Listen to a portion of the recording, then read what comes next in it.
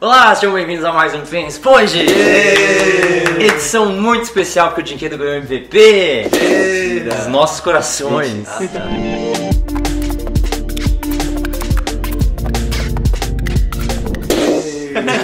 Você merecia ganhar MVP? Cara, acho que é justo, mano. Já enrolou o Baron, é importante, né? Talvez se ele não roubasse o Baron, talvez não teria acontecido tudo que aconteceu pra mim. Então, foi justo, foi de boa. Question for everyone, and this is a theme that people are going to talk about a lot. Here we go. We understand that there's a need to expand the team playstyles, but isn't now the time to improve what already works and reach the playoffs? Assim, é óbvio que a gente não quer perder, né? Mas acho que matematicamente a gente não tá garantido, não. Não, tá claro. Tem como achar que tá ganhando? Não, claro. É. Mas Só se eu quebrar minha volta, bater tua cabeça num carro e Sim, para, sim, e ainda assim a gente here. já consegue pegar playoff. You blame him? Yeah, I blame Sarps. Why? Because he chose our picks. For me, we are trying some new stuff, we already said, but I feel like we are playing worst anyway, you know? Yeah. It's not that we are playing bad only because we are trying new stuff. I think we can play better even with these new stuffs, and we can have our macro and our basics similar to the other style we were having. So for me, it's more up to us playing better, and if we play better and anyway we have a hard game because of draft or because of new things, that is different talking, you know. But for me, we could play better in that situation we had on this like 2 weekends. Okay, so I'll ask a follow-up question. Are you feeling evolution? Because we know you are testing new picks and comps, but only you guys can tell us if you feel like you are getting better. Are you feeling like you are getting better? Are you confident that you can maybe have this perfected by playoffs? For sure, né? For sure, nah. I think we already said that on last pages. Yeah, the questions are on the same too. Like we said, if we play listening on scrim, the game is way different than we play listening on stage. Because listening on scrim always strong, always get 4 kills, level 3, so it's a different game. So anyway, we should try these things on stage too, and we should know that it's gonna be a hard game, you know. It's different to play like listening than Maokai. The team fight is different, the early game is different, so of course we need to adapt and play better anyway. But I feel like we are playing better for sure, and I think we are still playing better on the scrim than on stage. Yeah, on stage I think we didn't play much well. So Kaká can play listening on stage. Yeah, of course. I don't know why people say that. They just wanna listen this shit. But do you think listening is really strong? Because I don't see you play. We're insisting a lot on listening. Of course, if it's a secret, you don't have to tell. But like, you think Zinzao might be strong as well, or maybe Viego, Trundle? I think Lee Sin is the best option of these picks. We are not like just picking Lee Sin just because it's better champion. For me, there's good champions and bad champions on Jumbo. Good champions are all the tanks, yes, and bad champions are the others. And the best bad champion is Listen for me. Like Viego, Graves, I don't even wanna see him. Cody, question for you. What's the biggest difference between Brazilian AD carry and Korean AD carry? Is there like mechanically biggest difference? Brazilian better? Not much, better. É porque dentre os AD carry brasileiros tem muita coisa, né? Então, É verdade. Separar muito. That's true. Dinkas, I'm gonna do this one in Portuguese because it doesn't make sense otherwise. Jogando com o Wei, quantas pintadas você precisa pra conseguir o MVP? Cara, acho que no próximo jogo eu vou ter que dar uma pintada em geral, mano. Até no bar eu vou ter que dar uma pintada no último jogo.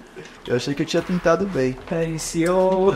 Foi, né? O cara dá agora Leonardo da Vinci. Qual que é o quadro da Leonardo da Vinci? É uma pura, vou falar. Caralho, é mesmo, Renato. Agora tem o boneco da Bomparu. Pior que o Wei é um dos piores pra roubar Baron, né? Se fosse uma Orianinha ali, você pegava Imagina, fácil. rouba o Baron, ou então eu de Victor. A gente já roubou Drake de Way pra Red. Ah, é verdade. Eu só saio tacando tudo nele que eu vou ver. Acho que as skills dele dão todo dano reduzido, menos o QE, mas QE não dá dano. Quantas pintadas então? 26 pintadas. 26 bombas. Okay. Do you think being first place mattered a lot for playoffs? A lote? Vai, Stas, tá muito quietinho. SOS. Dá em Em primeiro lugar, não tem tanta importância assim quanto as pessoas acham que tem. Não te dá tanta vantagem, velho. Muitas vezes tipo, começa o playoff, aí tipo, tem a tabela lá, aí o pessoal vai de acordo com a tabela. Primeiro é muito forte, mas tipo, dentro do playoff você já sabe quem consegue ter uma noção de... Like Esse before, ponto, né? Agora mudou o... É pelo formato, né? like before in 2018, when we end up to be in the first place, we got a good advantage, like 1 game. Tipo, o de agora, desse split, pro último, tá melhor. Eu acho que o split passado tá ali no último. Eu fiquei primeiro até quarto, né? Quinto e sexto era impossível ser campeão. Mas de primeiro e quarto acho que não dava nada. Agora, pelo menos, você joga uma série a menos, né? O primeiro e o segundo. Eles já começam uma série na frente. Então ajuda um pouco, eu acho. But you think For me, it doesn't matter. Anyway, we need to be the best of the teams. And since you're talking, question for you. Do you feel uncomfortable when not playing carry champions? Eu? Yeah. Tank player, carry player. What is the best answer? No. Hard to answer. Probably. Some Probably, tanker champion, maybe I don't much comfortable. What tank is there in top lane now? Cassante. Perhaps is not a tanker. So it's a good meta for you because you're Aatrox, Gnar. Yeah. Okay, which is the weakest Brazilian AD carry points? Você acha que tem alguma coisa muito que os AD carries brasileiros são muito ruins fazendo? E eles bater. Eu concordo.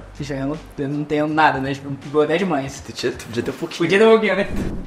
Nossa, eu não tinha essa pergunta. Another week of underestimating a Moto champion. It was like this against Zai, and it was like that against the Yuri in 2021. Is it better to ban a champion that a guy is really good at, or just play against? Because, I mean, Darius is kind of okay, right? You don't have to be a Moto champion. This case that happens on Game Liberty, we are not ready at all. For Darius? Oh. We are not ready to play against him. Like, it seems like we have no data to play against this champion. Okay. So Weiser can say better. In this case, we have no data to play against this champion. We should respect. It feels like we didn't respect that bit. But we doesn't have too much space to bet. Why? Eu acho que sim, mano. Like, we can't control that, right? We can't have data. If no one played Darius, how can I play against Darius? If it's a surprise pick, yeah.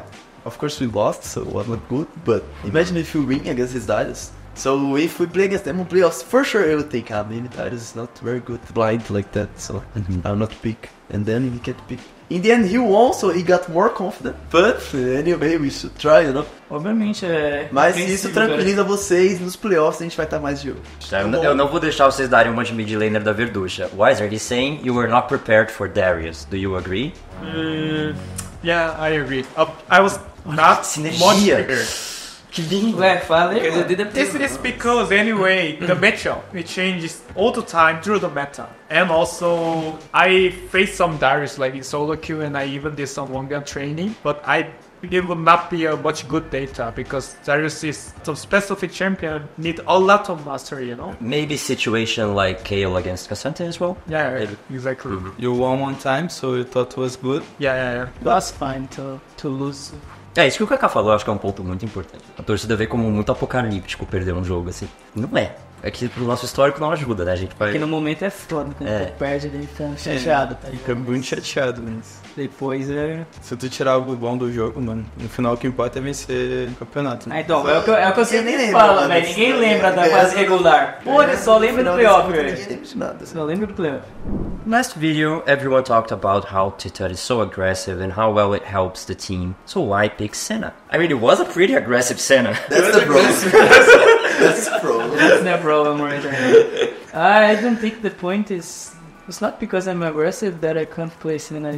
I don't think it's like that because this game, we didn't play actually good at the map, you know? We forgot about Drake sometimes this game. I made some bad calls in the game. So I don't think it's because of Senna that we lose. We just play bad when we are not ready to play Senna, and we saw now you kind of need more practice. In the end, as we said, we should try, you know, we should try. Maybe we can say, maybe Senna is not our style, let's give up one time. Maybe we can do that, but anyway, we should try. It's same, you know, if we play Senna on screen, we can't have 100% sure if champion is good or not, because it's way different play, way different game on stage, you know, so we should try. Mas é quando chega a hora do vamos ver ali, velho. Se a cena não estiver dando certo, eu não vou pegar essa porra. Eu só vou virar pro dia e falei, mano, não tô confortável, não quero jogar, e foda-se. Se ele estiver jogando mal, se estiver jogando bem, é isso, foda-se. I feel like a lot of these questions and problems wouldn't be happening if it wasn't just one game. If we had a best of 3 or something like that, we could adapt. I think so. I mean, of course we need to know if we're good at adapting, right? Because we don't know yet, but we'll see. In 2 weeks, I think? Or 3 weeks? 3 weeks. Esse foi o EP Responde. Já. Não tava nem preparado pra fazer. Não? Tá bom. Então esse foi o EP Responde. Tô cheio de fome. Você vai pedir um Subway agora. Muito obrigado por assistirem. Não esqueçam de comentar o que vocês falaram aí embaixo, se tava ou não o clima de velório dessa vez. Gente, é pós-treino. É difícil pra eles. Pós-treino, são 9 horas da noite, tá chovendo. O outro foi de noite ou foi de manhã? Foi de noite. Acho que o treino foi, mãe. Não esqueça de comentar, seguir o canal da PEN no YouTube, ativar o sininho, torcer pra gente no final de semana e a gente se vê na próxima semana. Tchau.